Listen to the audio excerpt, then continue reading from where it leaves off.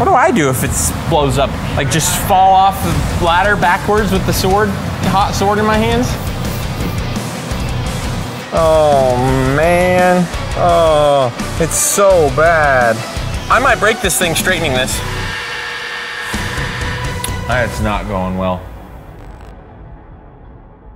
It's day 14 of working on the Griffin sword, and today I hope to get the blade profiled, do a little bit more surface grinding on it, and then give this Griffin sword its soul by hardening and tempering it with the super cool Kevin salt heat treating oven that Dad made. First thing I want to do on the sword is get it profiled. We forged in the profile roughly, but I want to get it a little bit closer before we harden the blade.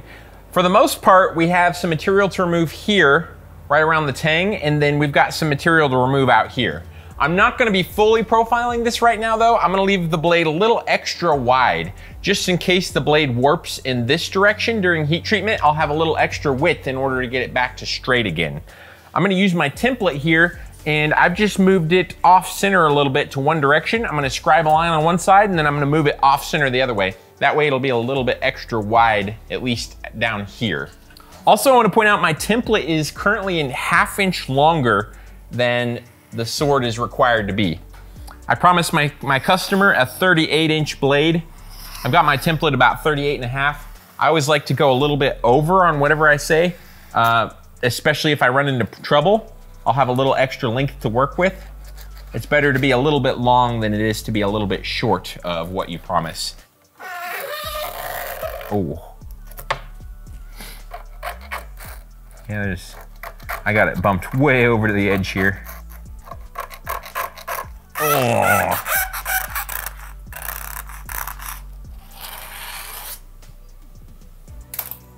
Now for the reveal. Dum dum dum. Epico. Some faint lines. Next, I'm gonna take this blade over to the bandsaw. We're gonna cut out these chunks here. And we're gonna cut off this little bit of extra material I have around the tip, and then we're gonna go to the grinder and grind the rest away, because there's not a lot to remove through here. Something else we can check on is where the pattern for the blade and where the pattern for the tang start.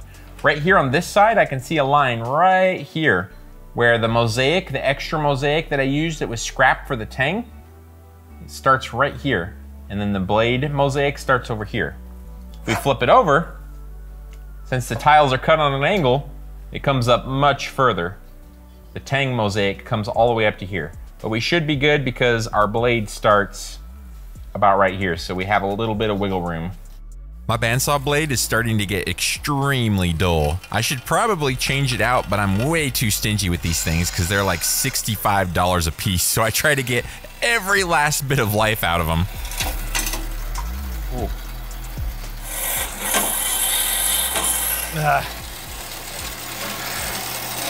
Probably should change the blade.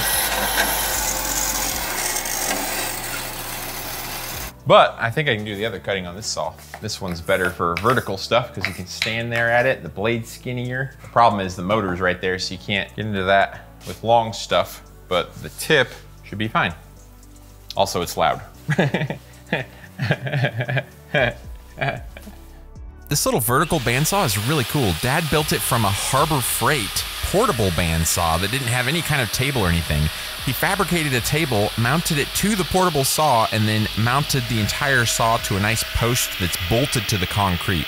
It's at the perfect height to where it's very convenient. You can stand at the saw and cut until your heart's content.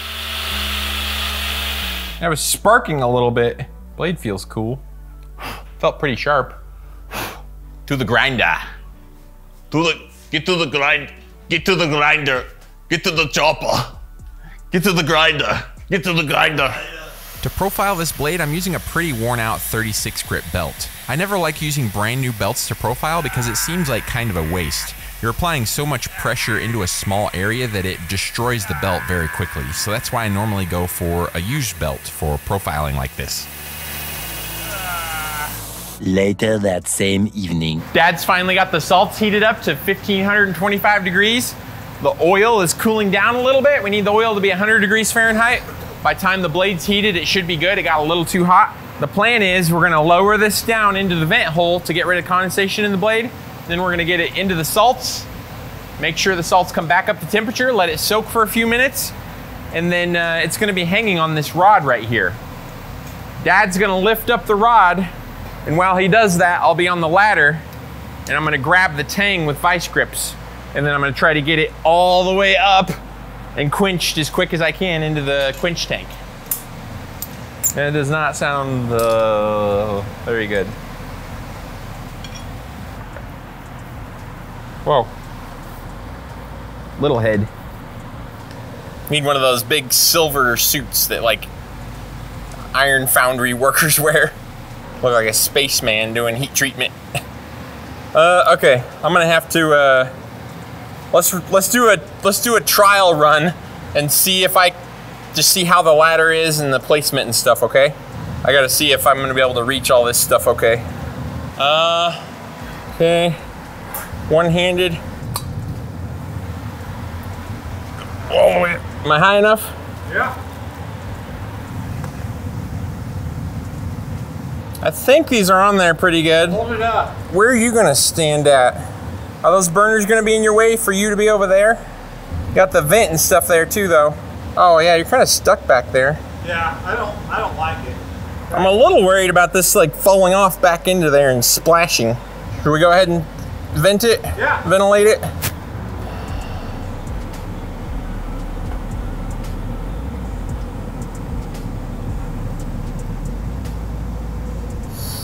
All right, taking it out, right?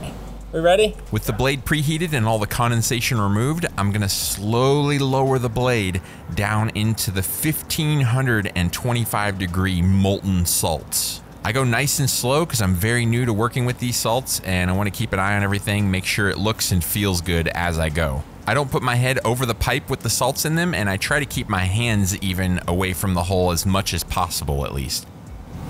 Got it? I got it. Ugh. Dude, there's an inch of tang sticking out, only an inch. All right. That looks really good. Woo, this is terrifying. This is a lot scarier than what we were doing yesterday because I actually got to get in there and pull this thing up and drop it down in my hand. Check my temp. I'm really looking forward to this being over. No. Is this where the ladder was before? Need to be half a step higher. We're gonna run out of time to temper. We'll have to finish it tomorrow, work an hour or two late, something, I don't know. Because it's got to temper for like 2 hours. Is that even the case with salts? Why does it need to temper so long? In the oven you do it so it's like really even, but I don't know. What do I do if it blows up? Like just fall off the ladder backwards with the sword, hot sword in my hands? Oh yeah. Yeah, I think that's what we want for sure. Yeah. What are you gonna do? All right, I guess we're ready. Need to do this before the oil gets hotter on top and cooler on the bottom. Ugh, stinking roof getting in the way here. Ugh.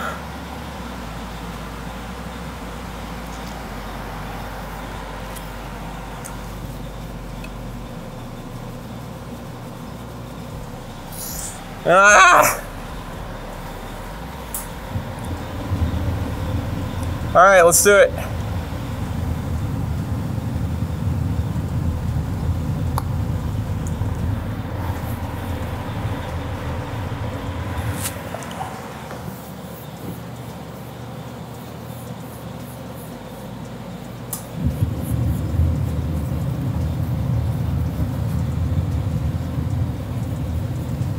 Well, that didn't work.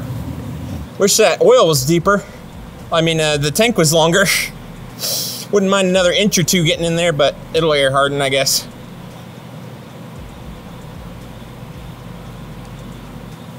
Okay. Well, that's done now.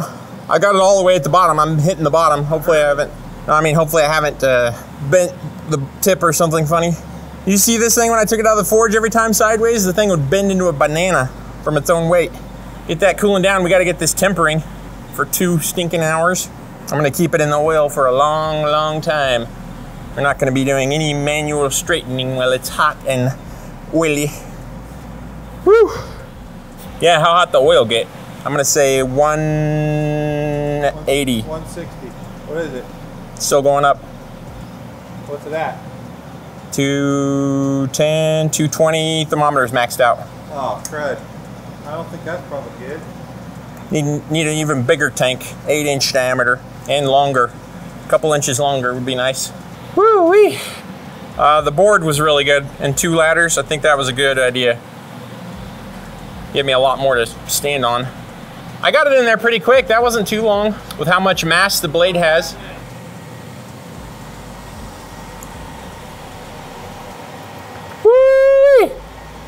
Woo! Oh man, that is warped like a banana. That's not what I like to see. It's like the warp that was there, it just magnified it. Also, that's kind of heavy to hold with one hand. Looks like the salt protected the blade really well though. See how clean that is? Just has a gray residue on there. I'm scared to handle this tang. I feel like I'm gonna break it off because it's like really brittle right now. Yeah, I'm gonna try to keep the tang handling to a minimum. Wow, look how clean that is. Look how clean the steel is. I bet if you just rubbed with some 600 grit on that, you'd be back to completely fresh looking metal. Isn't that incredible? Normally the whole blade would be covered in scale like this. Up here where it wasn't in the salt. All right, let's get a better look down this thing. See how, oh man. Oh, it's so bad. So bad. See if you can see this. Look how much that's warped, man. It's warped real bad. Can you see it? Getting heavy. Good news is it doesn't look like it's warped at all in this direction. Like when I look down it this way, the edges look nice and straight. So it's only warped in the direction that we can straighten, which is good, because if it warped in the other way, we can't straighten it. Ugh. Look at that tang. The tang's like, the stinking tang's like an inch over out of place. I might break this thing straightening this. I think I've changed my mind. I want to go ahead and Rockwell test this. My curiosity is just going through the roof. I'm going to go down the center of the blade. The center of the blade is the hardest area to harden just because there's all the metal surrounding it. I would expect this blade to be somewhere between 65 and 67 Rockwell in the center if everything hardened up perfectly. Now, normally you would have to grind the scale and stuff off, but this isn't normal because there's no scale. Here we go. See how hard this is without my hand on there. Okay, we're coming in at 64.4. 64.4, that's definitely good. We're gonna do a couple more tests going down the blade though. Okay, let's see where this test in the center of the blade comes out to. 65.2 Rockwell. Very nice. I just got done Rockwell testing the blade and it looks like for the most part, it came out to be 64 to 65 Rockwell, kind of in the center of the blade and out towards the edge on the couple of tests I did. There is one weird little anomaly here where I was getting some little bit lower readings, but they were still like 61 to 63 Rockwell. So that's harder than we want this blade to be after it's tempered, so we're still golden on this. It's been about 2 or 2.5 hours since we hardened the blade, and it took that long for the salts to cool down, for us to lift the tank out, for Dad to replace that tank with the low temperature salts and to get them all heated up and ready to go. It's time to finally get this blade in here because we don't want it outside of the, we want it to get tempered as quick as possible because it's under a tremendous amount of stress right now. The salts are heated up to 222 degrees Celsius, which should be right around 431 point something degrees Fahrenheit. I'm tempering this just a couple degrees higher than I normally would a buoy or something. Normally I would do a buoy at about 425. So first we're gonna go in here just to burn out some of the condensation. We go for 1, 2, 3, 4, 5, 6, 7, 8, 9, 10. Don't wanna go in there too long because it could actually overheat the blade. And then we're gonna go into the salts.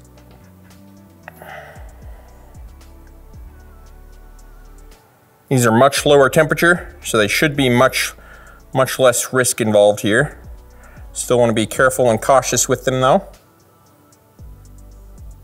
Going way in here. Get that whole thing in there. Very nice. The entire blade is in there, including the entire tang. I'm gonna let that temper for a good hour.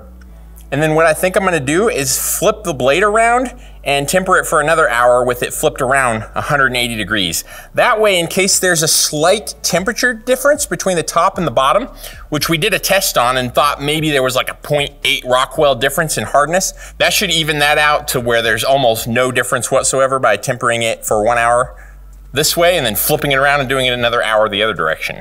I'm wrapping it up here for the day. I'm very happy we got the blade hardened, and as far as I can tell, I never heard any pings or cracks or anything.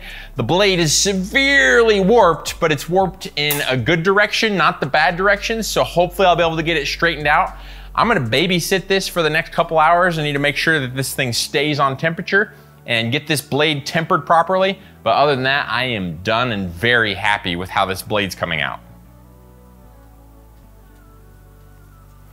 Babysitting time. Time to babysit the baby salts. Time to listen to an audiobook. It's day 15 of working on the Griffin sword. Check out the coloration on this blade. I babysat this last night and made sure that it tempered for that full 2 hours in the low temperature salts. And the coloration on this sword is incredible. I've never seen any kind of tempering colors that look quite like this. It's got that bronzy straw color that I've seen before, but it's also got this swirly, spotted, like speckled look that almost makes it look like a bronzy, straw-colored camouflage or something. It's really, really unique looking, and I kind of really like it. I also went ahead and Rockwell tested the blade because I wanted to see how hard it was after tempering. I did 11 Rockwell tests, and the average came out to be 60.1 Rockwell. And all the tests were very close to each other. The lowest Rockwell test I did was like 59.2, and the highest was 61.4. So the margin of difference was very, very similar. The first thing I need to grind on is to do a little bit of surface grinding. The blade's almost the final thickness that I want it at its thickest areas, but I do need to take a couple thousandths of an inch off just so we can flatten things out and get this blade all shiny back up. This session at the surface grinder, I don't want to leave an extremely coarse finish on the blade. I want it to be a little finer, so I use my diamond dressing tool on the surface grinder wheel.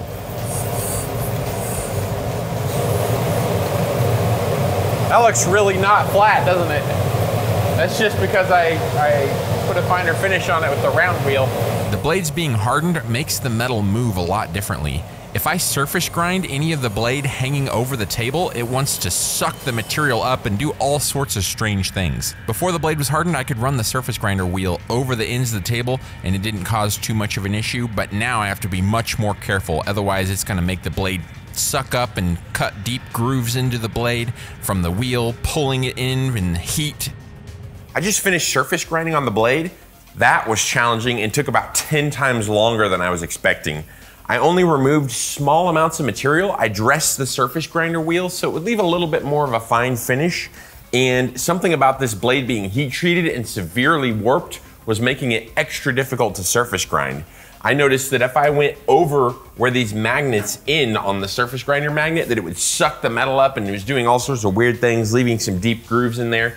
I got everything looking really good, or as best as I can get it, and my blade came out to be right at a 1/4 inch thick. It's exactly 250 thousandths.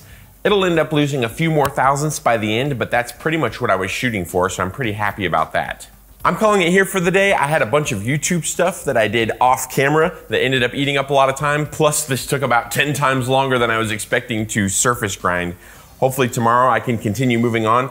At some point I have to face this crazy, crazy curve to the blade. Look how crooked that is. It is like, whoop. It is day 16 of working on the Griffin sword, and today I want to get this blade profiled. It's currently just roughed in. I want to get it much closer to the final profile. I've got some material to remove from the profile of the blade this way, and I also want to get this blade straightened. Right now, this thing is quite the banana. I mean, just look down that. This is horribly, horribly crooked, and I really want to get it straightened. The reason I want to go ahead and profile the blade first is because that little bit of grinding that I do on the edge might create a little bit of stress, might affect the blade being straight. So I'm gonna go ahead and get that grinding done and then straighten the blade. Getting lighter. Whoa, still pretty heavy, but getting lighter. And it'll reach around those corners right now. That is so curvy, especially if you count the tang. Look how high that tang is. If I hold it, that's not even holding it flat on the tip of the blade, that's just holding it flat on the middle of the blade. 550 thousandths of an inch, so it's over a ½ inch out between the center of the blade and the end of the tang. I really hope I can get this straight.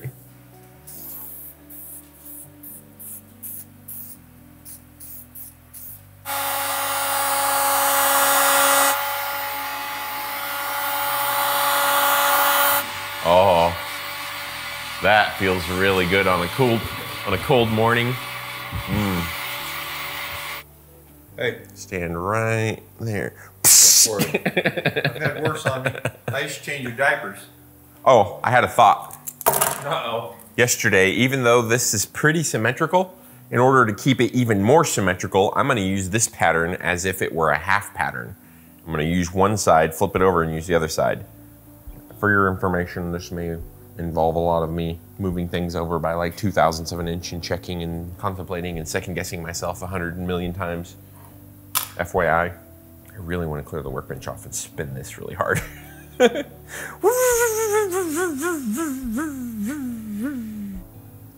What do you want, Padre? I did a left and right twist on this little wire. A little longer than a few minutes later. We're leaving it a good, I don't know, 3/16 thicker out here at the tip, which I think I'm fine with because I kind of like the way it looks already. All right, let's scribe it up. Quick grip, quick grip, quick grip, quick grip. You can use quick grips as slow grips. They just take special technique, okay? So this is how you use a quick grip the way you're intended to make it quick. Boop. Quick, okay?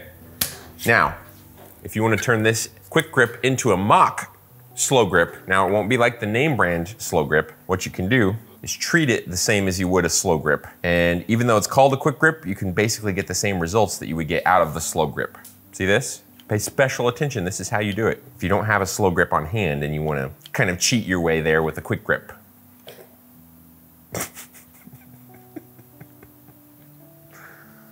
Getting closer. You want to slow down a little bit as you get closer there. Okay? Just about to make contact. Right. Well, I don't want to put it there, but right there. Ooh, that blade is warped. Okay. We'll quick grip this one. And now you know how to use your quick grip like a slow grip in case you don't have a slow grip on hand. I feel like Gandalf when he's like coughing. Ow. Poke. I poked myself today to see if my scribe was still sharp. It poked me all the way, and it left a really good mark.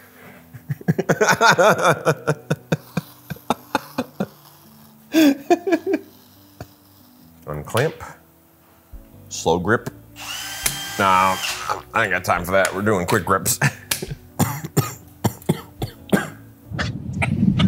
The reason I decided to flip the pattern over is because there's probably some slight irregularities from one side of the pattern to the other. By flipping the pattern over, any irregularities that we have on one side versus the other are gonna be gone. Now, if there's some irregularities on one side, at least when we flip it over, those same irregularities will be on this side too, so it'll be symmetrical. Wait, which way was it now? I cannot see. There's no light on this side of the, on this side of the world. I'm gonna have to flip it over this way. Now I can see a little bit. I mean, it's pretty good to me, I think. Really doesn't look like I should be able to get my scribe on there, but I think this pattern has a slight bevel on it, and I'm getting this, putting the scribe in that little bevel. We're gonna have to fake the tip in a little bit. and check it with paper. I'll show you that later. I love having this thicker, full pattern. Also, it happens to be made out of 52-100. A little bit of a waste, could have been mild steel, but I didn't actually have any mild steel that wide and that thin, so this being made out of 52-100, you could technically harden this and turn it into like a super thin flexible sword. Like, oh, I've seen some Jackie Chan movies where they're using some kind of Chinese swords that are super thin, and there's like a couple of them layered next to each other that go into the scabbard together. I forget what they're called, but you could turn this into a European like broadsword version of those that have this super, super thin flexible blade. Once you ground the edge down on this thing, I mean, it'd be so flexible. It's already really flexible. Okay, inspection. Inspection! Not a lot there, but enough to see a scribe line. I like that.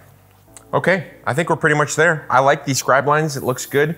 I'm keeping the blade as wide as I possibly can back here.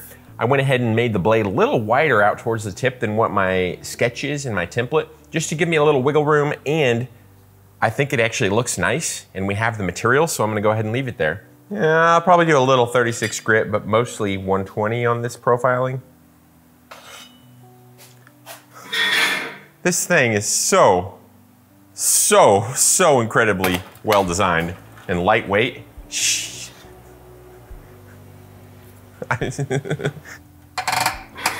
Oh. I've been using this thing for quite a while now, and it still is just so rewarding when I hold that, change this, click that. Here we go! I gotta make sure the belt is off of this grinder when I'm over here. The belt was there, it's getting away.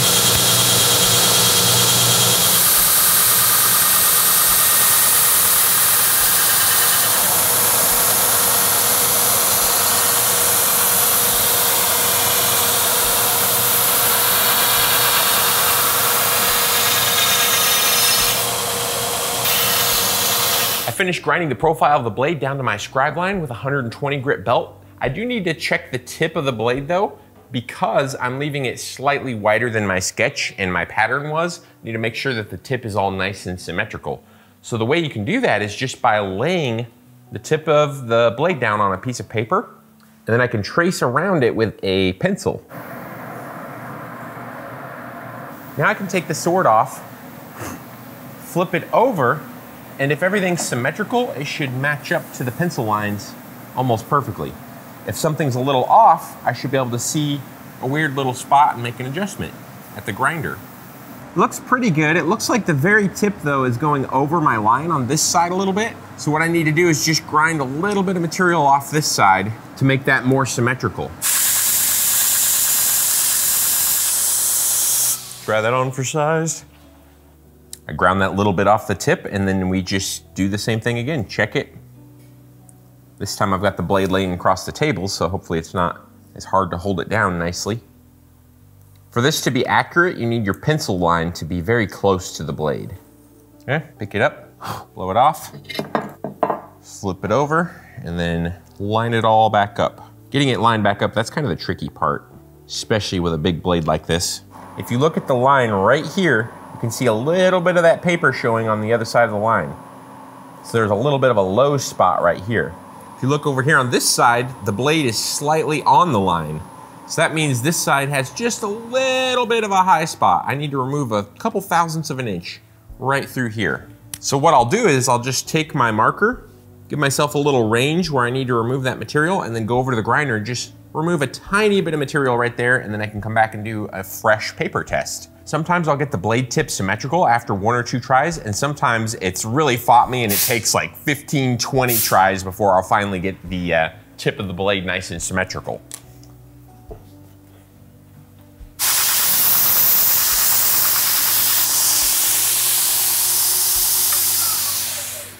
I've got it all lined up as carefully as I can, and I can see just a little bit of the paper between the blade and the line right here on this side. And when I look over here on this side, I'm seeing the exact same thing. It looks like it's nice and even on both sides. It looks like the tip is nice and centered. I think we're done profiling this blade now. Took me 4 tries on the paper, went back to the grinder like 3 or 4 times, made some very minor adjustments at the tip, and I'm happy with that. The next thing I need to work on is straightening this blade. This blade being warped is causing so many things to be more difficult. Time to get it straightened, and I am not looking forward to this. I hope I can get it straight without breaking the blade and without spending too many hours on it. I mean, the table's pretty flat, as you can see by putting this on there that way. Put it on here this way. Hold it all the way up by the end of the very tang. It's not the table, because when I flip it over this way,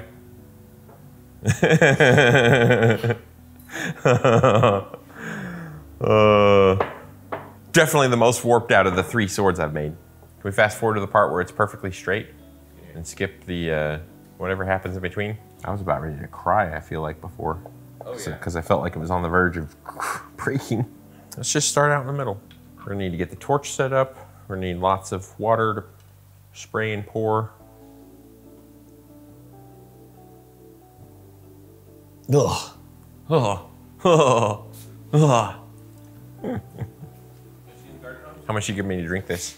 Probably get sick and die from like little organisms crawling around in it. Okay, hopefully it doesn't fight me. And hopefully I don't overheat the edge to a blue color and ruin the heat treatment. Oh, that would be pretty devastating at this point.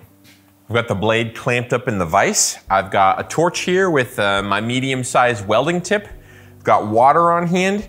What we're gonna be doing is heating up this blade. I'm gonna try to heat it up to kind of a straw color. Probably don't wanna go past like a purple color because I realize that can affect the etch a little bit if you heat it up to like a blue color. I also don't want to get any purple or blue in the edge of the blade because that'll be tempering the edge at a higher temperature than what we did the rest of the blade at. So we're going to be shooting for a straw to bronze color. I'm going to work on this little 6-inch section here first. Heat the blade up, pull it over until you're about ready to cry and think you're going to break it. Hold it in place and cool it off with water.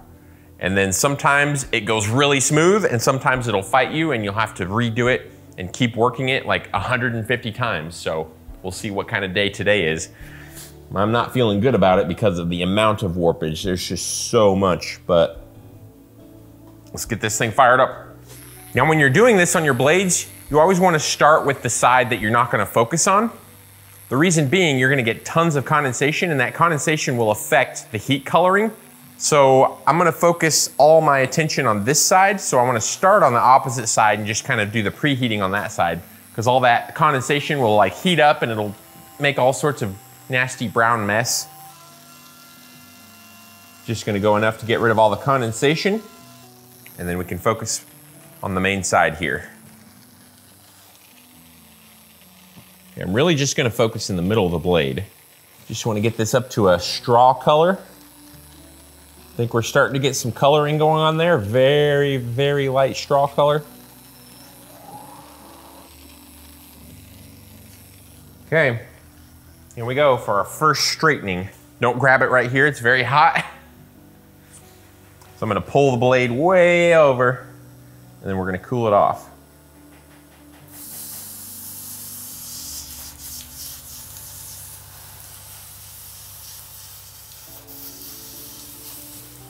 I normally like to cool it off enough to where I don't hear the water spittling and spattling anymore. And then we can let go of the blade. Take it out of the vise and, oh wow. Oh yeah, baby. Woo! Oh, that did so much right there. That little section looks completely straight to me. That looks good. That looks really good. We're gonna be golden if I can get the whole thing to go that well. I moved the blade over. I've got the section we just did pretty much in the vise here. A little bit of it's hanging out to overlap the area. Now I'm gonna work the next 6-inch section.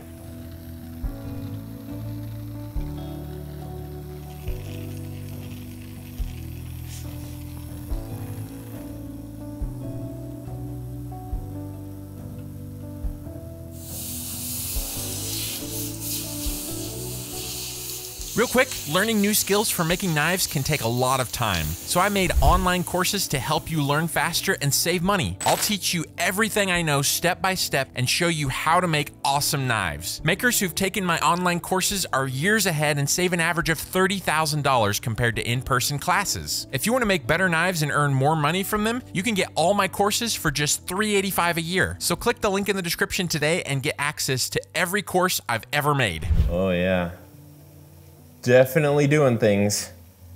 Now, something that needs to be said about this, you can go too far with this. I've done this several times where I went too far before, and then I tried to go back, went too far the other way, tried to go back the other way, went too far, and keep just fighting it side to side and side to side to side and over and over and over and over before I hit that perfect sweet spot right in the middle. So that was the second section. Got it looking really good. I'm gonna continue doing this now, working little 6-inch sections at a time, working my way down the blade. Need to work the tip section too. And once I go over the entire blade, then I'm gonna take a look at it, analyze, see what I need to do, go back in and do it again. In some places, I'll need to go further. So in that case, you just sand the coloring off the blade and do it again. Sometimes it takes right away. Sometimes you have to do it 4, 5, 6, 10 times before it'll finally like stay in place where you want it. Straightening the blade went extremely smoothly. It only took me 5 or 6 times at the vise with the torch to get the entire blade straightened. The tang, however, did not want to be straightened. I spent about an hour straightening the blade and then about 4 hours working the tang over and over and over and over. It just wasn't straightening, it wasn't staying in place like the blade did. At one point, I was pulling the blade over so far that I was nearly in tears because I was almost certain that the tang was gonna break off at any point. The tang didn't break off though, and pulling the blade over so far to where I thought it was gonna break off actually got it to straighten out. In fact, it went so far that it went beyond straight to being warped to the other side. It's not a big deal if you accidentally go too far. Normally you can get it to move back. Getting whatever you're trying to straighten to move in the first place can sometimes be the challenge though. It goes really smoothly sometimes and then just puts up an incredible fight other times. Overall, straightening the blade and tang ended up taking me about 5 hours. Well, that did it. Now it's too far the other way.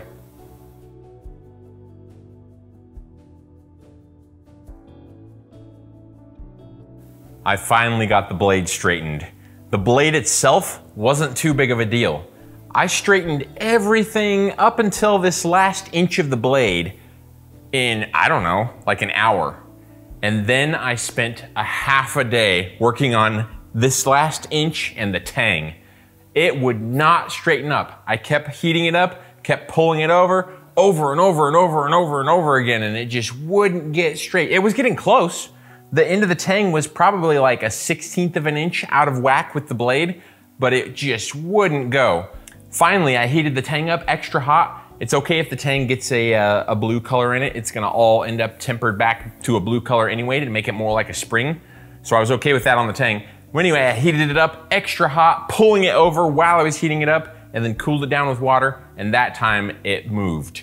It moved so far that it was actually out of whack the other way a little bit, but once I had it there, I had it moving. It was easy to get it back. Now when I lay it on the granite surface, we can see how flat it is.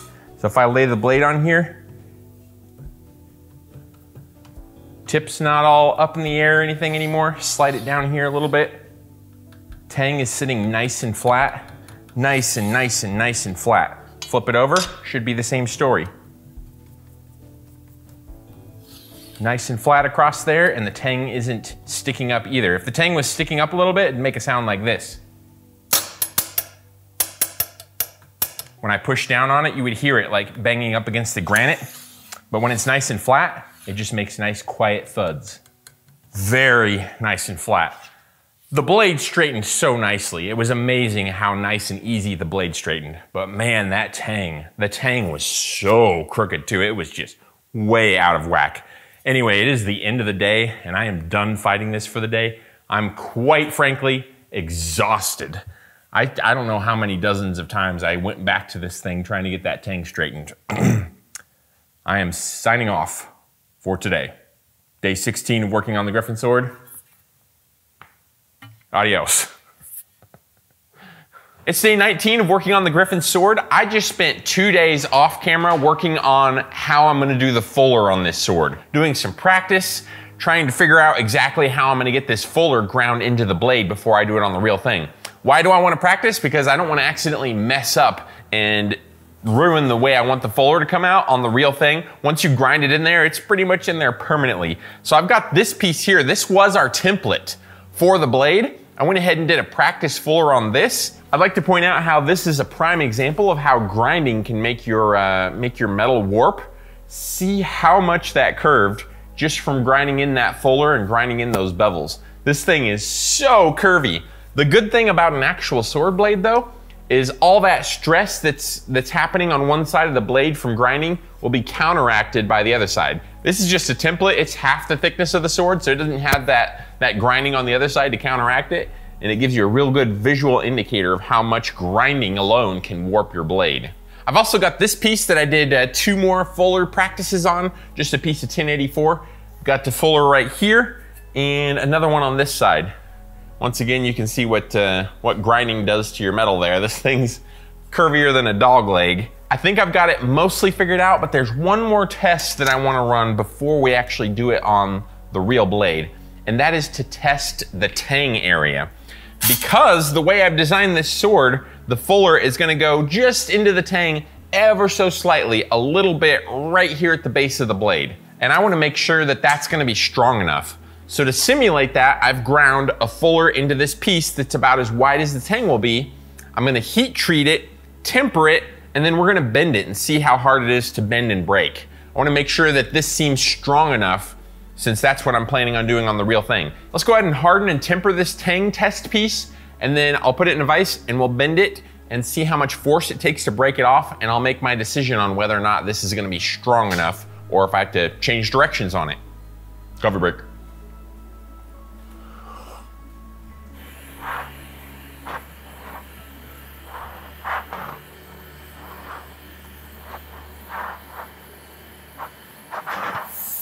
Right now.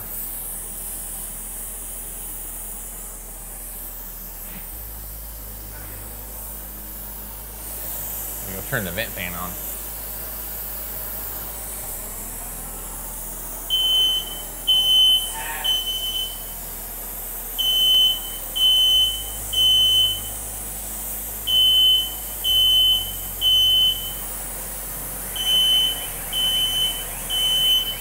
I got our test piece nice and hardened. I also cleaned it up with the grinder, got rid of all the scale from hardening it so I could see the tempering colors. Next, I'm gonna go ahead and temper it with the torch, the same as the temper on the tang of the sword will be. I'm gonna be drawing it back to kind of a blue/gray color, which is gonna leave the tang softer than the cutting edge of the blade and more spring-like. So we're gonna do the exact same temper on this test piece.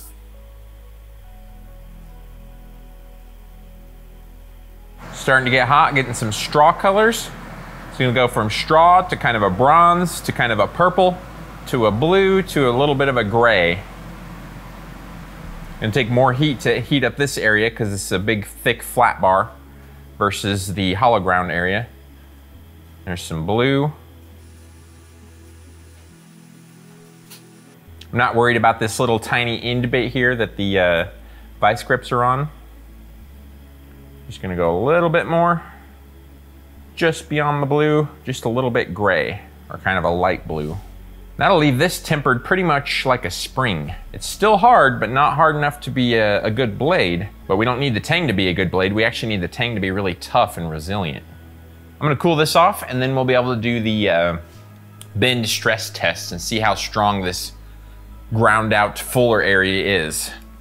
I've situated our test piece so that just a tiny, tiny bit of that fuller is sticking up above the vice jaws. That's because on the real sword, the way I'm planning on doing it, that fuller will only go into the tang a very little bit. So I want this test to be very similar to the sword test. I'm gonna clamp it really tightly with these pieces of wood in here to keep from adding some tremendous stress points, because on the real sword, you're not gonna have a really nasty, nasty coarse jaw there when it comes to stress.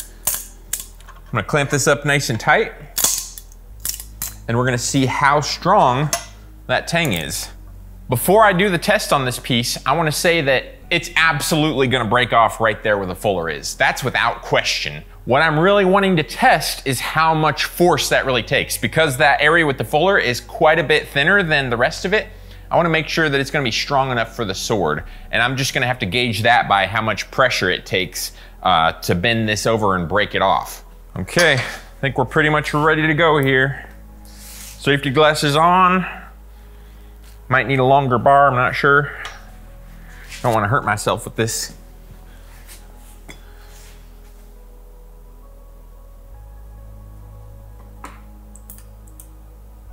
I feel like I'm gonna hurt myself. Okay, now we have more leverage. Let's try again.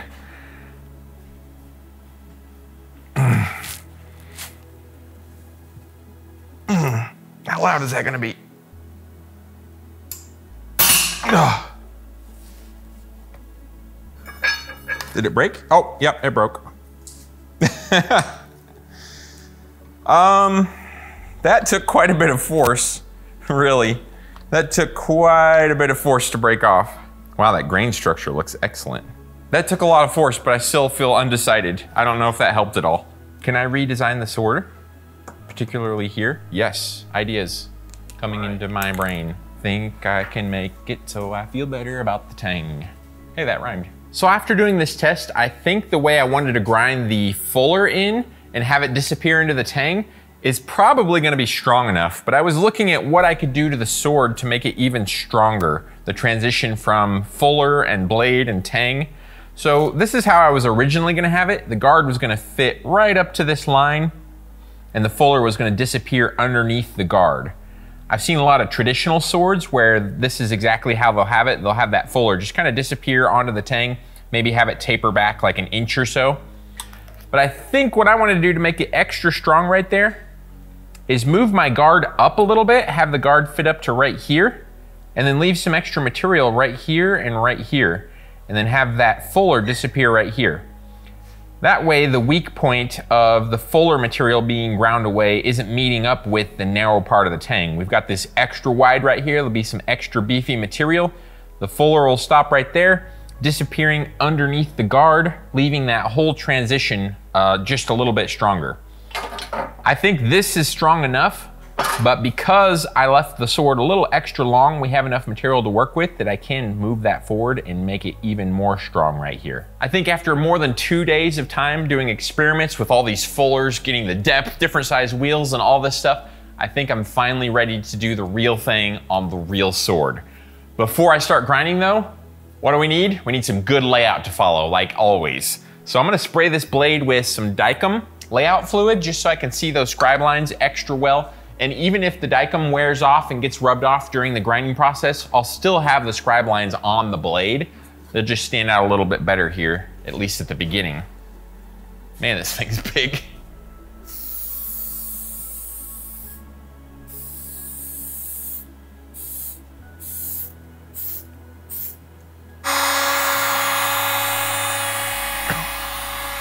So on my sketch, the fuller at its widest is 870 thousandths of an inch wide. But I want to try to keep this webbing, this thin area here in the middle of the fuller, that's what I'm going to call the webbing. I'm going to try to keep that slightly thicker. So I'm doing a couple of different things to achieve that. One thing is I'm going to make the fuller slightly narrower. I'm going to make it 800 thousandths wide. So we're just talking about a little over a 1/16 of an inch less than what the sketch is. And who knows, I might make some little mistakes grinding and it might end up back to that width anyway, but at least it won't be over that width if I happen to make some mistakes because I started out at that width.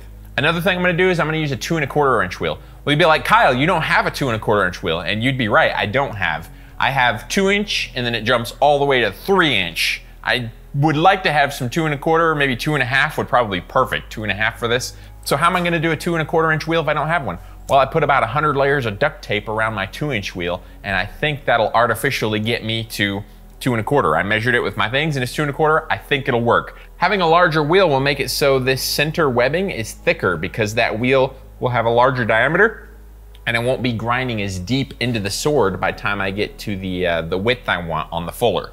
Does that make sense? Good. So now we know we want the fuller at 800 thousandths of an inch wide at the base of the sword here. We're already at the center, so all I need to do is zero this out.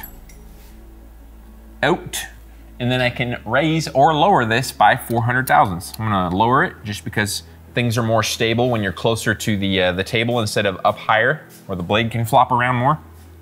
So we're gonna go 1, 2, 3, 400 thousandths of an inch. Lock that in place. I'm just gonna make a little line here. We'll flip it over and do it on the other side, and then confirm that we have the right number going on with our calipers. Measure those. Yep, it looks like they're pretty much right around 800 thousandths of an inch, so we're good there. I'm gonna make those lines deeper now and do them on both sides of the blade.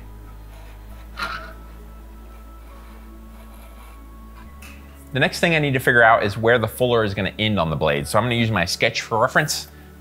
Got it hanging right here.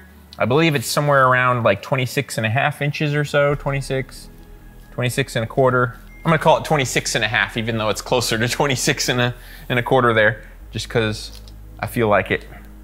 Never mind, I changed my mind. I'm gonna go to 26 and a quarter. Right there. Now I need to find the center of the blade right here at that 26 and a quarter inch mark. The entire blade's tapered, so that would change throughout the blade. That's why I needed to figure out where the fuller is gonna end and find the center there. It is 1 inch, 460 thousandths of an inch wide there. 1, 2, 3, 4, 5. 1, 2, and 30. Should be the center. Yes, very good. I want a more defined line for where the fuller is gonna end. So I need to get a file guide on here so we can have a nice solid line that lines up perfectly on both sides of the blade. So we don't want the fuller to end at a different spot on one side of the blade than the other. It'd be all offset. We want the fuller to end on both sides at the same place. Now that I know the center, I can just, even though this is tapered, I can line that up with the center on both sides. Yep, just like that. Okay.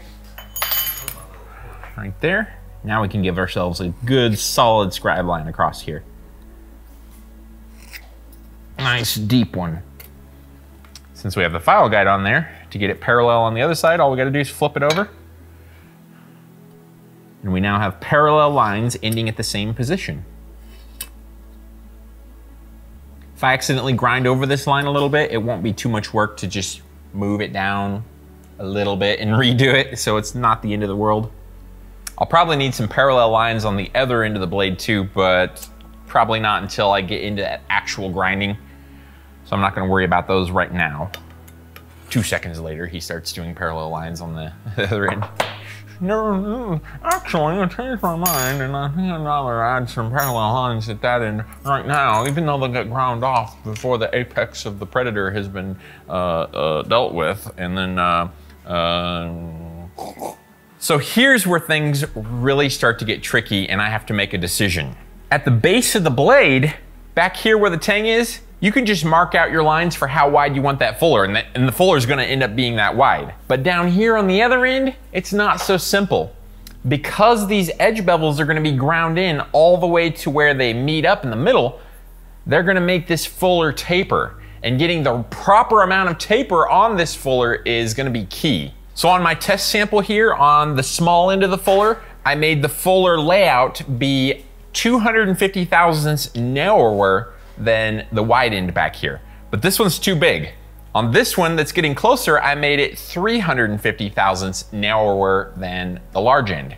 But it's still a little bigger than I want. So I think on our sword, what I'm gonna do is go for 450 thousandths narrower on the small end of the fuller. Narrower is hard for me to say apparently. 450 thousandths narrower. The more I say it, the worse it gets. So for the sword, we're gonna go 450 thousandths narrower.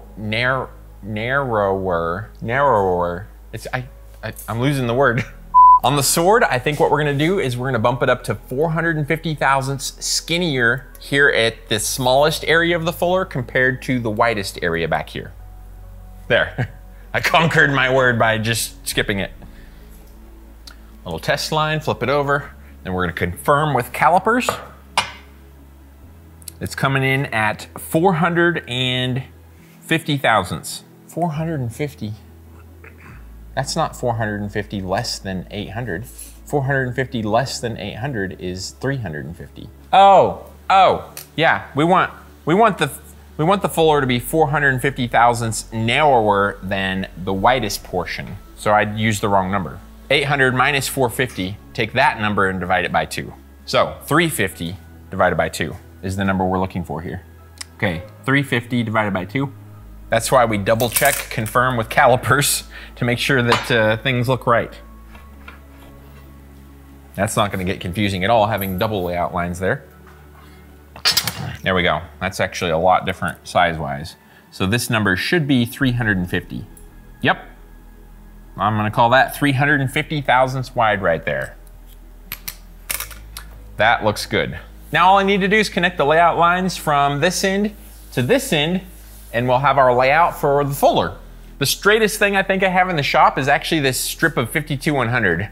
I've been using this for my practice pieces, looking down it many times. It seems nice and straight, so I'm gonna use this to connect these lines together, along with a couple little machinist clamps to hold it in place. And these scribe lines I'm about to make, I'm gonna make them in really deep. That way, in case I wear off the dicom during this long grinding process, I'll still have those deep lines that I should be able to see even with no dicom there. I'm gonna go beyond the fuller as well, just so it runs out there. Could come in handy, you never know. Make multiple passes. I'm applying a lot of pressure on the scribe too. And here it is, the layout is done on the Griffin sword for the fuller. I think it looks really good. It looks kind of skinny down here, but that's really what we need. Once I grind this in, if I feel like it's too skinny, like it's going against my instinct or something, we can widen it back out. That's the nice thing about doing this fuller. It's better to start off with it being a little bit more narrow because you can always widen it back out. But if you start off too wide, you can't put the metal back on. Let's head over to the grinder and start grinding this. It's gonna be a lot of really meticulous, intensive grinding. So I gotta hold this big old sword, and at some points I'll be having the weight of the blade hanging way out over here and way out over here as I'm sitting there grinding. So it's gonna be a challenge for sure. Probably the biggest challenging fuller I've ever done in my life, actually. I'm pretty terrified to actually grind on the fuller. One little mistake or one muscle twitch could spell catastrophic disaster for this sword. I keep going up to the grinder, do a little jig. I'm just avoiding grinding this fuller at this point. The initial grinding is actually pretty difficult because you don't have any kind of a track. Once you start getting that fuller ground in deeper and deeper, you begin to form basically a railroad track for yourself. Something else that's becoming obvious right away is that I'm using a larger wheel than I've ever used on a fuller before, and because of that, the track isn't as deep and defined as you would have with a smaller wheel. With a smaller wheel, you'd have an aggressive track that keeps your wheel in the track very easily, but the larger your wheel is, the less defined that track is, and the easier it is to make a mistake or come out of the track as you're grinding. I'm gonna keep working my way to the ends, just taking my time as much as possible. As I grind more and more on this blade, it's getting heavier and heavier too, either on my right hand or my left hand. Another challenging part of this is that I need to hold the wheel parallel to my layout lines. If I start to let the blade droop down or raise it up too high, then all of a sudden my wheel will be kind of crooked in relation to the fuller, and it'll grind a wider groove, and I might grind over my scribe lines. You'll see me hunched over quite a bit grinding blades normally, but this is much worse. So I have to really get over the blade to be able to look at it from an angle to where I can see behind the blade to be able to make sure that I'm grinding right up close to my scribe line. Another issue I ran into was light. Normally I can have the light coming straight down on the blade, but in this case I actually need the light to almost be behind the blade a little bit so I can see the scribe line and there's not a horrible shadow where the grinding wheel is hitting the blade. You may notice I'm wearing an awesome t-shirt. This is the Griffin t-shirt in blood red. It is a griffin holding the Griffin sword that I'm creating right now. If you want to get one just like this, then check out the link in the description. These shirts look awesome and the printing is done right here in Springfield, Missouri and is very high quality. Get yourself or somebody you know one right now. That's not going well. That's so bouncy and stuff. And it doesn't look very good so far. And I already went over the line right here. I mean, that means I got to make the entire fuller wider on both sides of the sword and on both sides of each side. Just because of that right there. Back when I did the layout for the fuller, I decided to make the fuller just a little bit narrower than my sketch. I was doing that to give myself wiggle room in case I went over the line a little bit. I do have a tiny bit of wiggle room to where I could widen out the fuller just a little bit to hopefully cover up this mistake. But I need to be extremely careful because if I make a mistake and go over the line a little bit too far, I won't be able to cover it up by making the fuller wide enough because it'll just get out of hand and ridiculously wide at some point.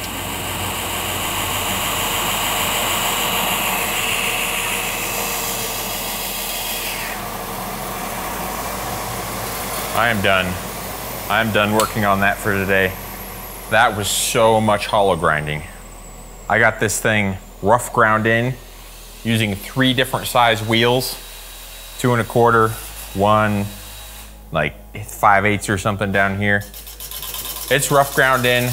I am done. I still have more fine grinding to do, a whole lot more fine grinding to do, but my wrists and my arm, whoop, that's hot. Cannot handle that anymore. I will see you in the next video. May the forge be with you. Bye-bye!